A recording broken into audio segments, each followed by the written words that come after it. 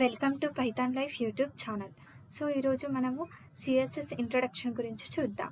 So first of all ఈ CSS అంటే ఏంటి అండ్ మనం ఈ సిఎస్ఎస్ని ఎందుకు యూజ్ చేస్తాం అనేది ఈ క్లాస్లో మనం డిస్కస్ చేద్దాం. So first of all CSS stands for కస్కాడింగ్ style sheet. ఇది ఫస్ట్ పాయింట్. సో సిఎస్ఎస్ అంటే ఏంటి? CSS stands for Cascading Style Sheet. And next ఏముంది? CSS is used to design HTML tags. So మనకి ఈ సిఎస్ఎస్ అనేది ఎందుకు use అవుతుంది అని అంటే మనకి వెబ్ పేజెస్కి స్టైల్స్ని డిఫరెంట్ స్టైల్స్ని ఇవ్వడానికి మనకి సిఎస్ఎస్ అనేది మెయిన్గా యూజ్ అవుతుంది.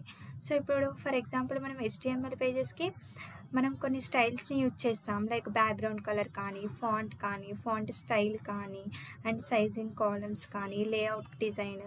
సో వీటన్నిటికీ అంటే డిజైనింగ్ పర్పస్ మనం ఈ సిఎస్ఎస్ని యూజ్ చేస్తాం HTMLలో.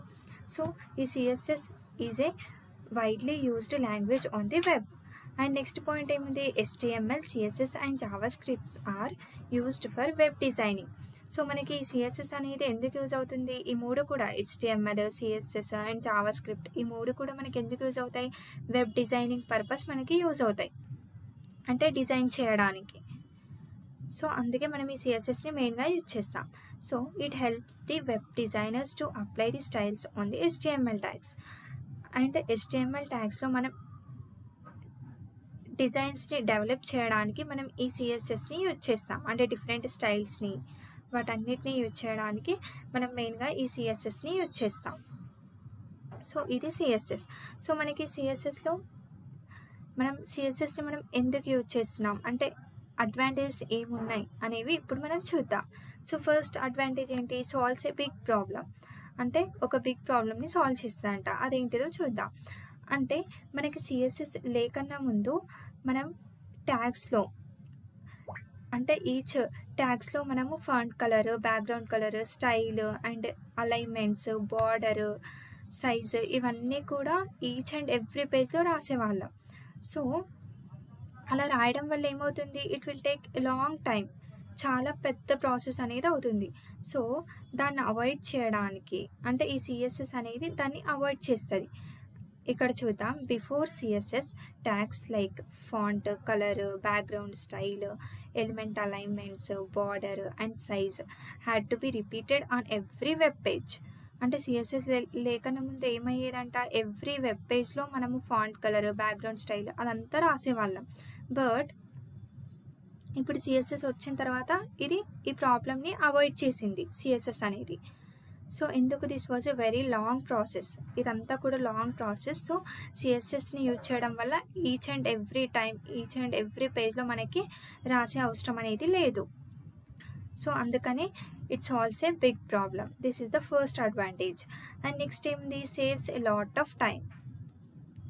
ఏముంది? CSS styles definitions are saved in external CSS files.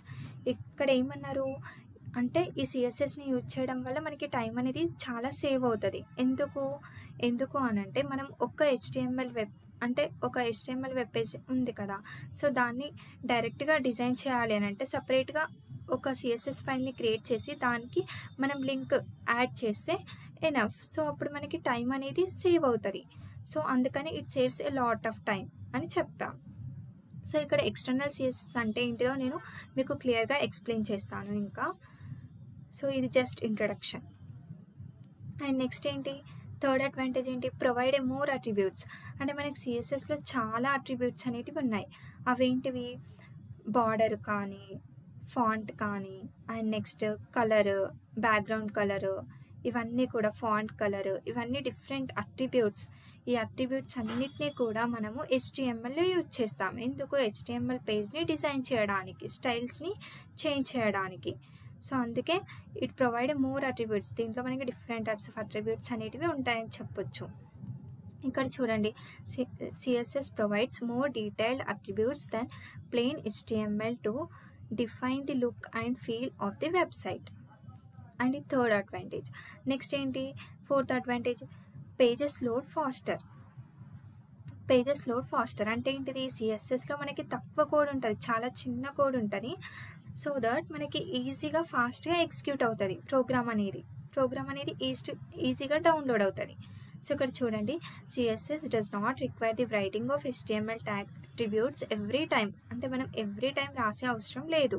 There is the writing of rule just once for a tag. అంటే ట్యాగ్లో మనము ఇప్పుడు మనకి హెడ్డింగ్ ట్యాగ్ ఉంది కదా, సో ఆ H1లో ఆ హెడ్డింగ్ అనేది మనకి ఆ కలర్ కావాలి అంటే జస్ట్ ఆ ట్యాగ్లో మనం రాస్తే ఎనఫ్ అది మనకి. సో ఈ రకంగా మనకి so using CSS there is a less code which means faster downloading. చాలా లెస్ కోడ్ ఉంటుంది, సో అందుకని ఇది ఫాస్ట్గా డౌన్లోడ్ అవుతుంది. సో అందుకే ఫోర్త్ అడ్వాంటేజ్ ఏంటి, పేజెస్ లోడ్ ఫాస్టర్ అన్నాం. సో ఇవి మెయిన్ అడ్వాంటేజెస్ ఆఫ్ సిఎస్ఎస్ అని చెప్పొచ్చు. అండ్ నెక్స్ట్ ఏంటి, సిఎస్ఎస్ సింటాక్స్ అంటే మనం సిఎస్ఎస్లో మనం ఫస్ట్ సింటాక్స్ అనేది ఎలా రాస్తామో చూద్దాం. ఫస్ట్ ఇది H1 అనేది HTML అంటే లైక్ ట్యాగ్ హెడ్డింగ్ అనుకోండి, ఇది సెలెక్టర్ అంటాం దీన్ని. H1 అనేది సెలెక్టర్. సో ఇది కలర్ అంటే లైక్ బ్యాక్గ్రౌండ్ కలర్ కానీ నార్మల్ కలర్ హెడ్డింగ్ కలర్ కానీ. సో ఇలా రాసాం. కలర్ అనేది మనం ఏమని చెప్పొచ్చు, ప్రాపర్టీ ఆర్ అట్రిబ్యూట్ అని చెప్పొచ్చు. అండ్ ఈ అట్రిబ్యూట్లో మనం ఇచ్చేదాన్ని వాల్యూ అంటాం. Like yellow colour, green colour, ఏ కలర్ కావాలి అంటే ఆ కలర్, దాన్ని మనము వాల్యూ అంటాం. నెక్స్ట్ అట్రిబ్యూట్ ఏముంది, ఫాంట్ సైజ్ అనేది మనకి ఏంటి ఇక్కడ అట్రిబ్యూట్. అండ్ 11px అంటే ఏంటిది, ఇది వాల్యూ అని చెప్పొచ్చు. సో దీనిది ఒకసారి సింటాక్స్ చూడండి. H1లో మనము కలర్ ఎల్లో అంటే కలర్ తర్వాత అంటే అట్రిబ్యూట్ తర్వాత మనం కొలాన్ పెట్టి వాల్యూని ఇస్తాం. ఆ తర్వాత మనం ఇంకా నెక్స్ట్ అట్రిబ్యూట్ వాల్యూని రాయాలి అంటే అప్పుడు సెమీకోలన్ పెట్టి ఫాంట్ సైజ్ 11px అని రాస్తాం. అంటే ఇది ఫాంట్ సైజ్. సో ఇది మెయిన్గా సిఎస్ఎస్ సింటాక్స్ అని చెప్పొచ్చు. మనం ప్రాక్టికల్గా కూడా ఎగ్జిక్యూట్ చేసి చూద్దాం ఈ ప్రోగ్రామ్స్ అన్ని. సో నెక్స్ట్ మనకి ఈ సిఎస్ఎస్లో there are different types of CSS. అంటే మనకి డిఫరెంట్ టైప్స్ ఆఫ్ సిఎస్ఎస్ అనేటివి ఉన్నాయి. అవి ఏంటివో చూద్దాం. First inline CSS, and next one ఏంటి internal are embedded CSS, and third one ఏంటి external CSS. So first inline CSS అంటే ఏంటిదో చూద్దాం. So coming to inline CSS, ఈ ఇన్లైన్ సిఎస్ఎస్ అంటే ఏంటిది చూడండి. ఇక్కడ inline CSS contains the CSS property in the body section attached with the element is known as a inline CSS. అంటే మనం ఇక్కడ ఏంటిది అని అంటే మెయిన్గా ఇన్లైన్ సిఎస్ఎస్లో సెలెక్టెడ్ ట్యాగ్ లోపట్లోనే మనము selected ట్యాగ్లోనే we use the style attribute.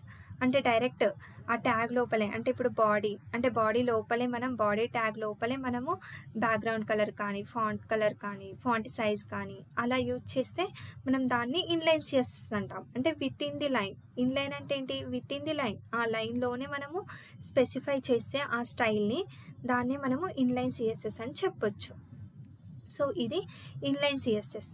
చూడండి ఇక్కడ inline CSS contains the CSS property in the body section attached with the element is known as a inline CSS. అంటే బాడీ సెక్షన్లోనే అంటే లైక్ బాడీలోనే స్టైల్ ట్యాగ్ యూజ్ చేసి మనము రాస్తే style అట్రిబ్యూట్ని రాస్తే దాన్ని మనము ఇన్లైన్ సిఎస్ఎస్ అంటాం. అంటే with in the line. And next one ఏంటి internal are embedded CSS. So internal CSS అంటే ఏంటి, కమింగ్ టు ఇంటర్నల్ సిఎస్ఎస్ ఇక్కడ ఏంటిది అంటే ఇన్సైడ్ ది హెడ్ ట్యాగ్ లోపలనే మనము ఈ స్టైల్ అట్రిబ్యూట్ని యూజ్ చేస్తాం. అంటే HTML పేజీలోనే డైరెక్ట్గా హెడ్ ట్యాగ్ లోపల అంటే హెడ్ని ఓపెన్ చేయాలి అండ్ హెడ్ని క్లోజ్ చేయాలి. ఆ రెండిటి ఇన్ బిట్వీన్లో మనము ఈ స్టైల్ అట్రిబ్యూట్ని యూజ్ చేస్తాం. సో అది ఇంటర్నల్ ఆర్ ఎంబెడెడ్ సిఎస్ఎస్ అని చెప్పొచ్చు. So these can be used when a single HTML document must be styled uniquely. The CSS rule set should be within the HTML file in the head section. ఇక్కడ ఏముంది, HTML ఫైల్లోనే head సెక్షన్లో మాత్రమే రాయాలి. That is, the CSS is embedded within the HTML file. So HTML ఫైల్లోనే embedded అవుతుంది. So ఇది internal CSS are embedded CSS. And next ఏంటి external CSS. So ఈ external CSS అంటే ఏంటిది, ఎక్స్టర్నల్ ఈజ్ నథింగ్ బట్ మనం దీంట్లో సిఎస్ఎస్ ఫైల్ని సపరేట్గా క్రియేట్ చేసి అంటే ఒక ఫైల్ని క్రియేట్ చేసి దాంట్లో .css అని దాంట్లో మనము .css అనే ఫైల్ని సేవ్ చేస్తాం సపరేట్గా. ఆ రకంగా సేవ్ చేసిన తర్వాత మనం సపరేట్గా HTML ట్యాగ్లో అంటే HTML పేజ్లో మనము ఈ లింక్ ట్యాగ్ని యూజ్ చేస్తాం.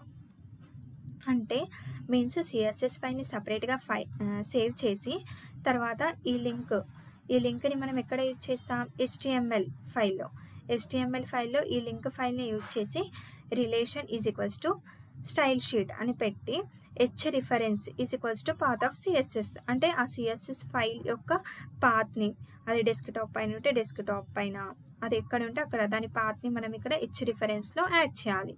సో అప్పుడు దాన్ని మనము ఎక్స్టర్నల్ CSS అని చెప్తాం. సో వీటన్నిటి గురించి కూడా మనం ప్రాక్టికల్గా నెక్స్ట్ క్లాస్లో ఎగ్జిక్యూట్ చేసి చూద్దాం. సో ఈ క్లాస్ మీకు అర్థమైందని నేను అనుకుంటున్నాను. Thank you.